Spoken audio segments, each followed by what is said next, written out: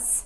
Of course, the first thing you have to be is a doctor, and then after that you have to do medicine and you have to be a physician.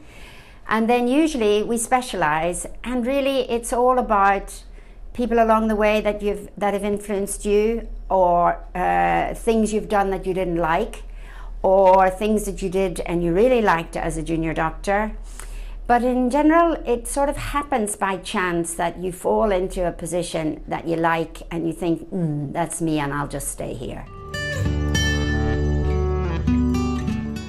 So it is challenging when in the NHS you don't have access to all the treatments that you would want to, and you don't have access to the breakthroughs that are coming very fast and furious because of funding schemes and national funding schemes.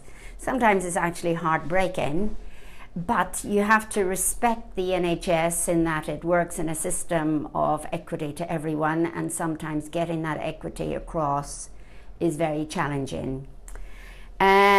Of course, there's much more freedom in private practice, and it's nice to have the ability to do both, and I think we actually need that.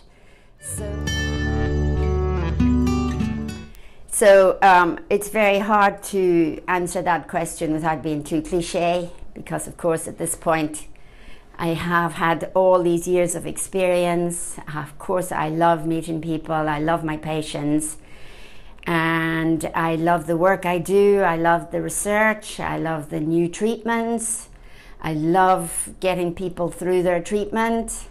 There's just not one great part of the job. The job is a very broad thing, and it's with you a lot of the day. So yeah, I'll just skip the one best thing question.